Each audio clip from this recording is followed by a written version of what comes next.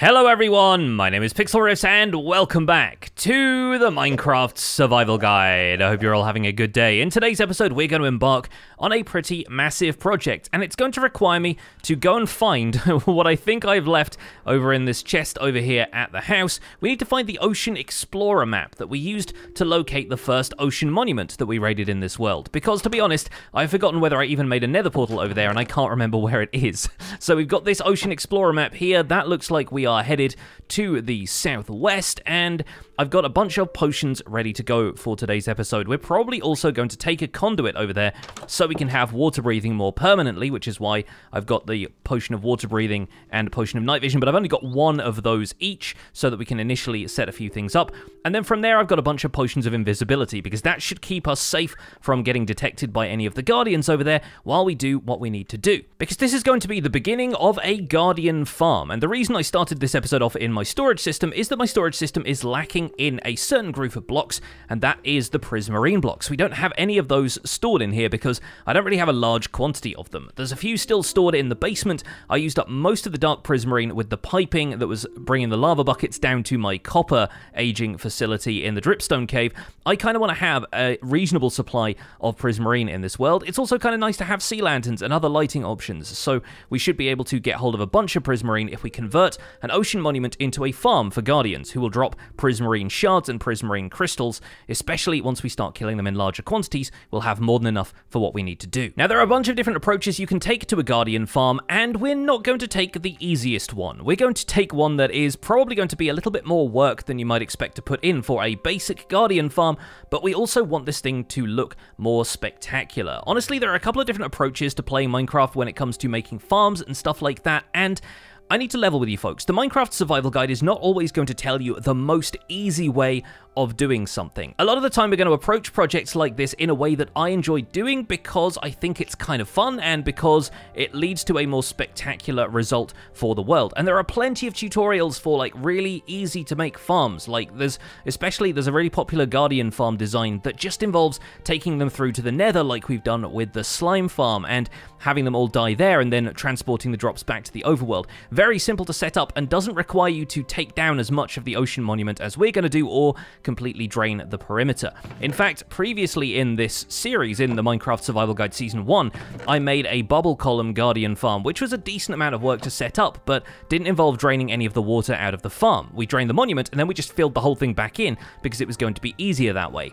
For today's video, we're going to embark on a larger version of that, which is going to drain the perimeter, mainly because I want to, mainly because I think it's kind of fun to do stuff like this. And the reason I'm grabbing all of this sand and gravel is so that we can make the perimeter out of white concrete powder. I'm going to make a few stacks of this and we'll probably come back for a lot more materials. I'll throw a few of these in a shulker box for now, but I think in future it'd be really cool to have this cylinder around the Guardian farm out there in the ocean. So we are going to be making a circular perimeter around the outside of the ocean monument, and in the middle of that is going to be the Guardian farm. And you might be thinking, I've recently seen a couple of Guardian farms like this, and you'd be right, but honestly, this design has been around for a little while, and I really felt like doing it this time around. I've seen a couple of folks do this, and it always provides spectacular results, so I'm pretty certain I just want to give this a try. So with that in mind, and with this map in hand, let's fly out to the southwest and see if we can track down this ocean monument.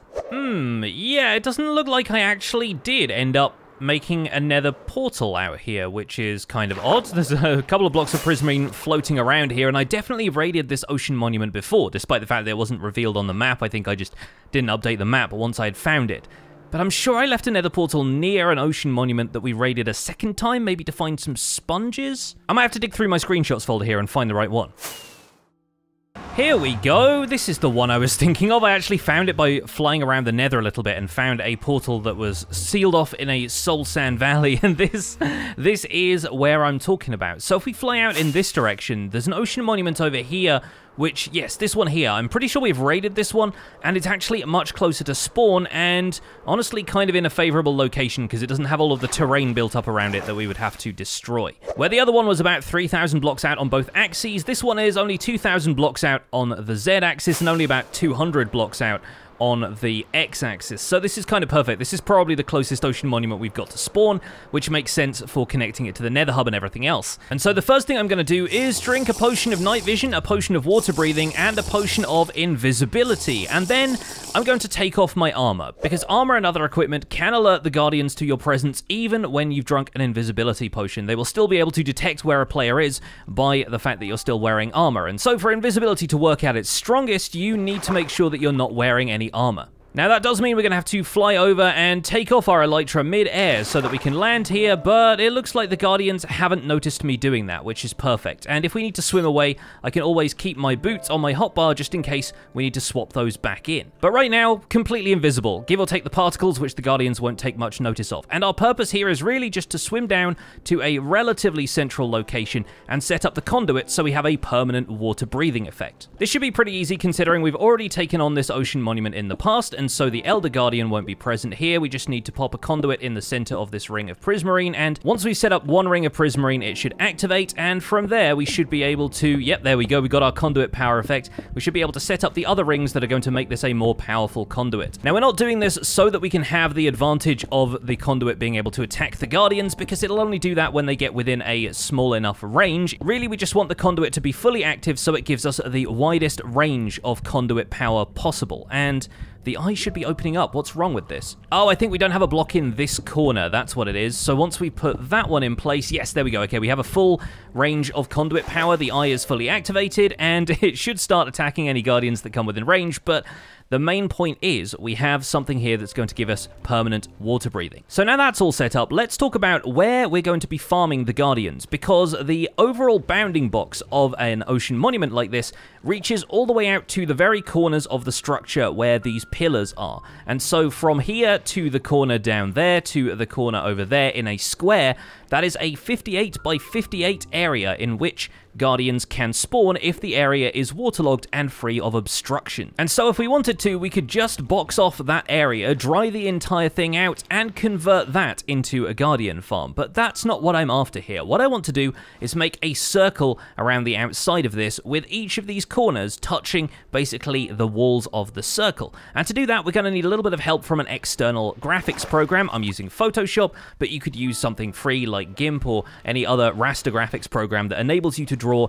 individual pixels like this.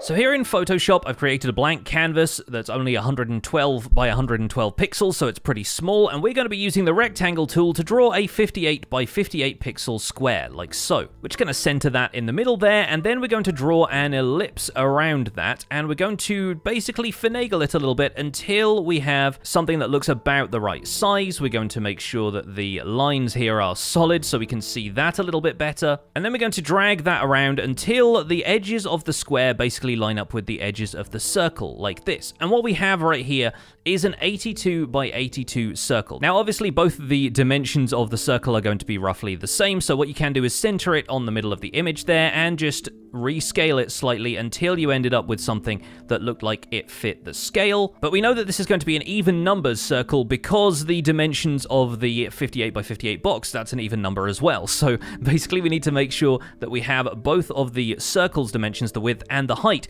set to 82. This leaves us with a perfectly square area in the center where the Guardian spawning can happen, and a circle all the way around the outside, which is going to be the outer boundary of the area we are draining. Now, if we were using the entire area of the ocean monument to flood and create spawning spaces for Guardians, then this would, of course, be a little bit claustrophobic in here. We might want to expand the circle out a little bit so that it gave us a bit more room to walk around what might be a giant water tank in the middle. But honestly, I feel like shrinking this area down a little bit so there is less spawning space for Guardians, maybe have it be like a 40 by 40 box in the middle or something like that. Maybe we'll work on the design of the Guardian farm as we go and just kind of build something that suits the area that we want. But around the outside, I think that 82 by 82 circle is going to be what we want to do. And so the next thing I'm going to do is go to a website that's really helpful for designing larger scale shapes like this, especially more complex shapes like circles, which are more difficult to freehand at larger scales. This is plots.co.uk. I'll have a link to this in the video description, of course, and we're going to use the ellipse maker here to plot what we need to draw out here. So the width and depth are something that we can control via sliders down here. You can also input these as values, and we want to have an 82 by 82 circle drawn out for us, like so. Now this gives us a fantastic 3D representation of what this is going to look like rendered out of cubes, so Minecraft blocks effectively.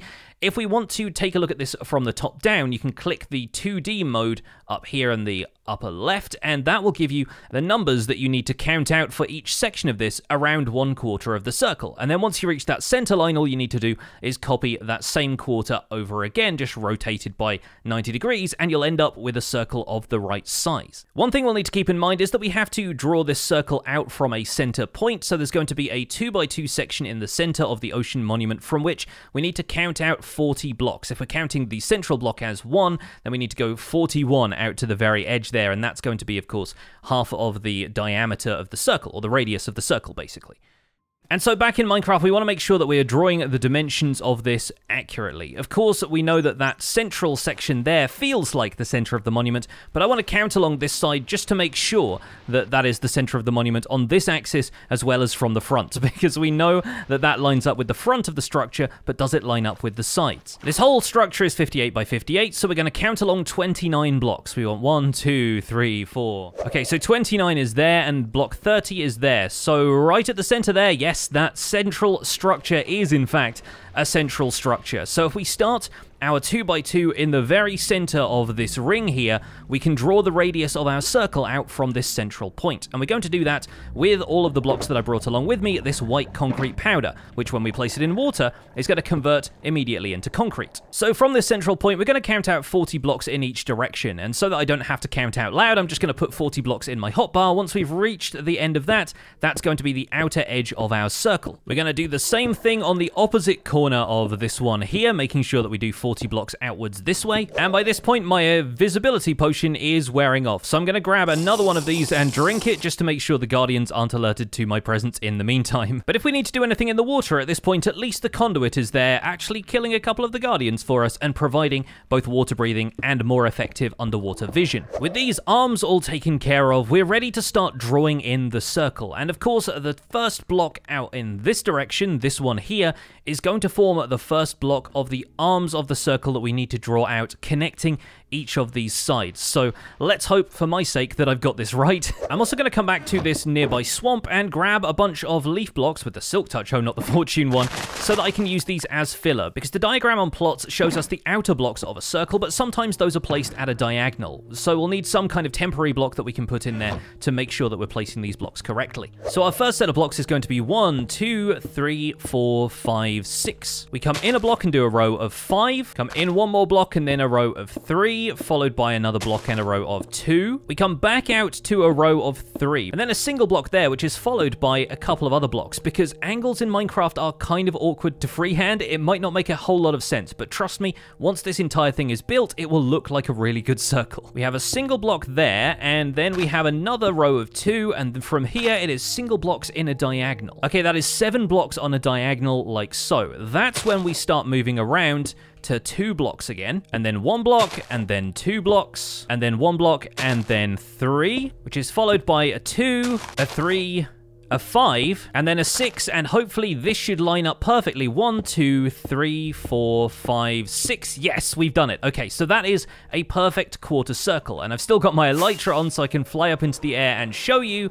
There we go, we have 1/4 of our circle mapped out. And now we're just going to do the same on the other 3 sides. So this is going to take a little bit of placing, but hopefully the guardians shouldn't bother us too much if we've still got our invisibility potion up. One thing to note though, if your invisibility potion does run out, since you're not wearing armor, you are pretty vulnerable. So I just had to escape a couple of guardians attacking me because I didn't notice my invisibility potion had just run out. I was too busy counting out the numbers on this circle. And there we go, the whole thing is perfectly lined up. And we could now remove the central arms if we wanted to reclaim all of the material, but I think it's worth taking a quick look at this from the air. A perfect circle, which is going to look kind of wonky because, of course, it's all spiraling out from a 2x2 in the center, so these arms are going to look off-center to you, but trust me, if you've done the maths right, it is all going to work out just fine. But the work is only just beginning, because the next phase of this project is going to be to fill in these walls all the way down to the sea floor below. And that's why we brought quite so much concrete powder. We are going to need a whole lot more. And it's really up to you what kind of materials you use to make sure that the area is all closed off here. But we are going to need to close it off with something, because eventually we're going to drain all of the water out of this using sponges, or perhaps a couple of other methods we can try to clear out all of the water source blocks in here and make this a completely dry area. That way we can control where the water is, which controls where the Guardians will spawn. Fortunately for us, even though it's in a deep ocean biome, this monument is relatively close to the surface, so hopefully we shouldn't need to do too much diving, and once we start clearing this area out, it should be a relatively quick process compared to some monuments I've seen which generate much further down, and you have a harder time making sure that the whole area is dried out. But there's no time like the present. I'm going to stack a bunch of these blocks in my inventory. We're going to make sure that we've got enough room for the shulker box, and we're going to keep an invisibility potion on hand, because I see I only have a minute or so left. But once we hop into the water, conduit power should take over, making it a lot easier for us to see what we're doing, and we can start placing blocks all the way down to the seabed here, aligned with the circle that we've drawn on the ocean's surface. And during this process, it's worth noting that invisibility still functions if you're wearing one piece of equipment. You'll still have a pretty decent range in which you'll be invisible to the Guardians in the surrounding area, and so you might want to put on your depth strider boots just to make sure that the process of doing this is a little bit easier, so that you're a bit more maneuverable underwater, and it'll also help you swim away from the Guardians if they detect you before you can get that next invisibility potion off. But one thing's for sure, I definitely didn't bring enough concrete powder for this, so I'm going to go and place a bunch of blocks. We're going to make a bunch more concrete powder, and when we come back, we'll hopefully have a fully built perimeter all the way around this ocean monument.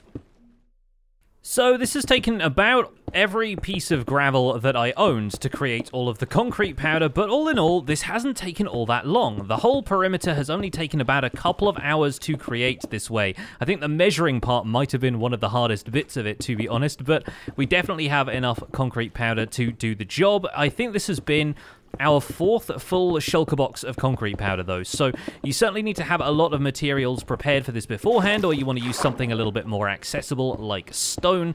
But that is the last block of our perimeter wall all done and dusted.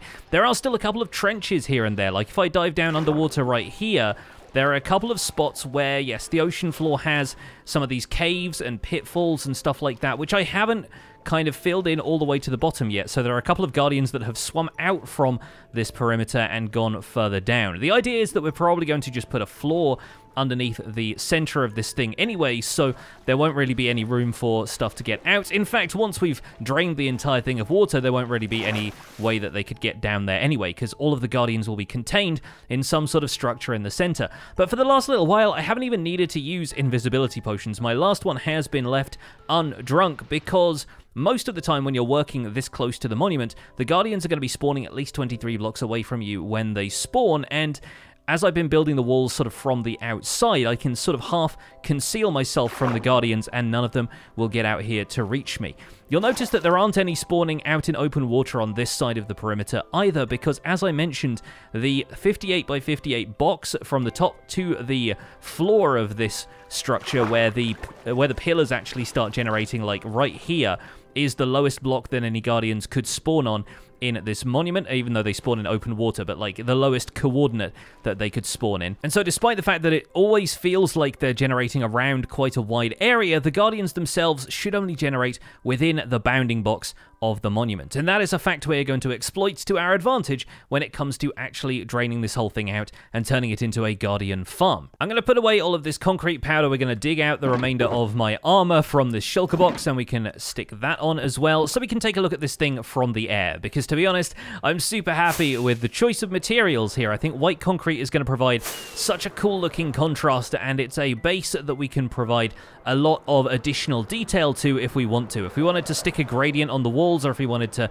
do a little bit of texture detailing, that kind of stuff, we can do. And it means that this whole Guardian farm is going to look pretty spectacular once it's done and decorated. It also provides a pretty convenient perimeter wall for us to duck behind in case we get targeted by any Guardians. And I'm just going to try and dip around a little bit to make sure that they don't end up shooting me too much. Maybe it'll be slightly safer over here on the other side, but I think this is probably where we're going to leave this project for today. In the next episode, we'll discuss methods of clearing out all of the water from this area and why a couple of them are going to be more advantageous to us than others. But I think for the moment, today, this is where we're going to wrap things up. Although the last thing I might do is remove the arms that we used to measure out the perimeter of the circle to begin with, so that we have a nice open top to this thing and we can see down into the Guardian Temple from above. We're not going to be clearing out the conduit quite yet, just in case that ends up being useful to us in the near future. I expect we'll probably need to dip into the water here more often than not, so probably best if we leave the conduit in there for easy access to water breathing and a little better underwater visibility. But for now, reclaiming all this white concrete is not a bad idea either, and I think I might just risk putting my boots on so that I can swim a little faster, even though that means the Guardians are going to spot me here and there as I swim past them. One thing's for sure though, having that invisibility potion really helps you get the job done here. I don't use invisibility potions all that much because a lot of the time I'm fine just fighting stuff, but here in the water where the Guardians are much more maneuverable than the player is, and they respawn constantly over such a wide area, so you don't really have any way to hide from them beyond dipping behind a pillar temporarily, it is nice to make sure that you can just wander around and do your own thing without them interrupting you too much. And there it is, our completed perimeter wall without all of the arms in the way, so that we can see the ocean monument dead center of this thing. And doesn't that look majestic? Alright folks, that is where we're going to leave it for this episode of the Minecraft Survival Guide. A little bit invisible still here, but the effect has yet to wear off. Thank you so much for watching this episode. My name has been Pixlriffs. Please don't forget to leave a like on this video if you enjoyed it. Subscribe if you want to see more, and I'll see you folks soon. Take care. Bye for now.